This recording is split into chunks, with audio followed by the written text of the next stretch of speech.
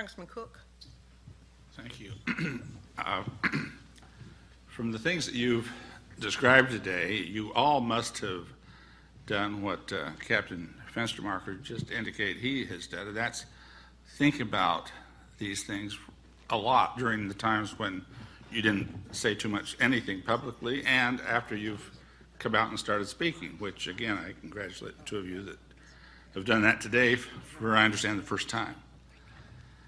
So I think, I've got to say, I think your speculations are a lot more informed than what our speculations might be on this. So I'd like to start with Captain Salas, and each of you have also said, I think, if I'm wrong on this, correct me, but that you all complied as you were asked to do and required to do with the non-disclosure statements almost immediately after you described to your seniors in the military what you had just witnessed. Am I correct on that? Yes, sir. You didn't. See, I was involved in 3 sightings, 3 different bases, Okay. and not one time did I have to sign Okay. anything away. Okay, Sergeant Scott, I appreciate that clarification. But I'm right. For example, let's start with Captain Salas. You signed those. Absolutely, sir. Okay, I signed so the non-disclosure statement. absolutely, and I think your reasons that you might give this committee, this panel, as to both legitimate reasons why you might have been thinking over the years or at the time that the Air Force might have asked you to do that, and the illegitimate reasons why they might have asked you to do that. You must have some idea on both sides of this why did they make you come in and sign that right off the bat? I mean, and why were you then here? The whole culture was, don't talk about it or you're going to be in trouble. What were the legitimate reasons for that, if any, or illegitimate reasons for that, if any? I think I discovered the main reason, and that is this on? Okay. That the Condon investigation was ongoing at the time. Okay. And the idea of the Condon investigation basically was to give the Air Force a way out of investigating UFOs.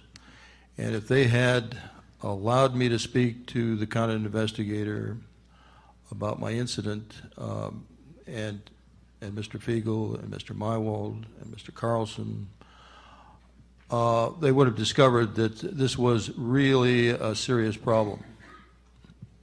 And so that, I think, was the primary reason they were so anxious to get us to sign these non-disclosure statements at the time. But that can also be very illegitimate. Am I right? I'm talking about from the Air Force's standpoint. Well, if they were honest about this, Yeah, now, that would have been illegitimate. And my question is, what should they have done, and what should we start insisting the Air Force do? They should have been honest about it. They should have couldn't agree been more with straightforward honesty. about it and let the people handle it. This belongs with the people. The people should decide something of this import and not a small group of individuals in and out of government, which is what is going on right now. There is a small group of individuals inside government and outside government that are controlling this phenomenon. They're controlling the technology, they're controlling what's said about it, they're spreading disinformation about it, they are controlling the press, I think, and that's how they're keeping the ridicule factor going. Well, 1967 or 66, during your experience, that's 45 years ago. 46 years ago. Yes, sir. Mm-hmm.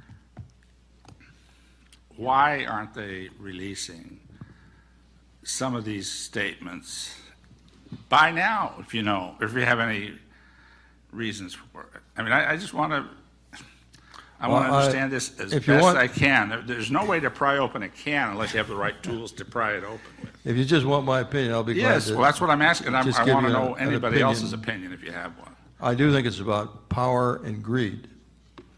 It is not about concern for public safety.